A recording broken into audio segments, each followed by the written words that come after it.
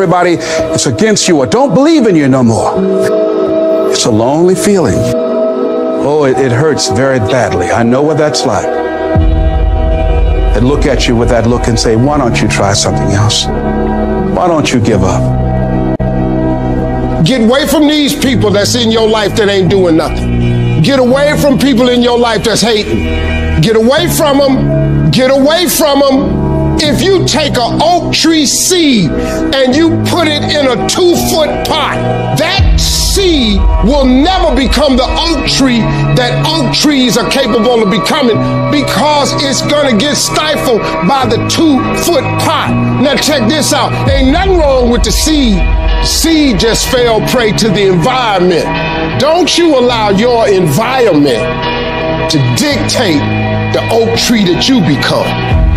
Anytime you move from being normal to trying to be exceptional, people aren't going to like that shit. Those normal people, it makes them feel like shit, so they're going to judge you. And that's why every true leader, they're called weird. They're called eccentric. When you do the things of real leadership, you're going to be called strange. Get strong enough in your own skin that when people laugh at you or when they throw stones at you, you keep on going. I respect any motherfucker that wakes up every day and work their ass off to live their life and lifestyle. Clubbing, partying, hanging out, that ain't for me. I'm gonna be out here running in the hot sun, practicing. While everybody else is clubbing and hanging out, you got your focus right. Don't expect people to understand you. Don't expect it to make sense to anybody why you've got to do this, why you have got to go, why you leave. This is a good job. I'm going. They pay you well. I'm going. Why? I don't understand. You don't have to. I'm going for me. This is something I have got to do. How are you going to make it? I don't know, but I will.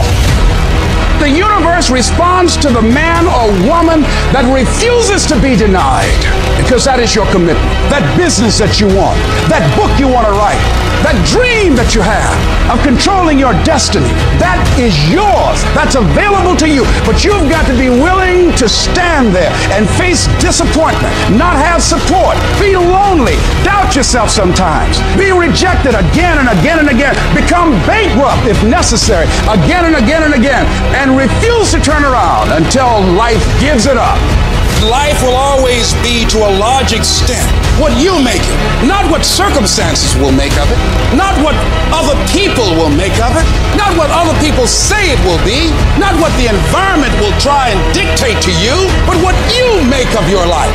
So when you're uncommon, get ready for the criticism. When you're uncommon, get ready for the opposition. When you're uncommon, get ready for the common people not to understand you. If I decided to experience the fear of rejection, the fear of no, the fear of failure, the fear of standing by myself, the fear of people not liking me, what else is available? Of taking a chance, a fear of losing it all, what else is available to me? People are going to think you're crazy. You don't have nothing but lint in the corner of your pocket. You're out here talking about living your dream. And people laughing at you. And they're doubting you. It takes guts, ladies and gentlemen. But let me tell you, I believe in revenge like Frank Sinatra. He said the best revenge is massive success. Instead of killing them with kindness, torch them with success.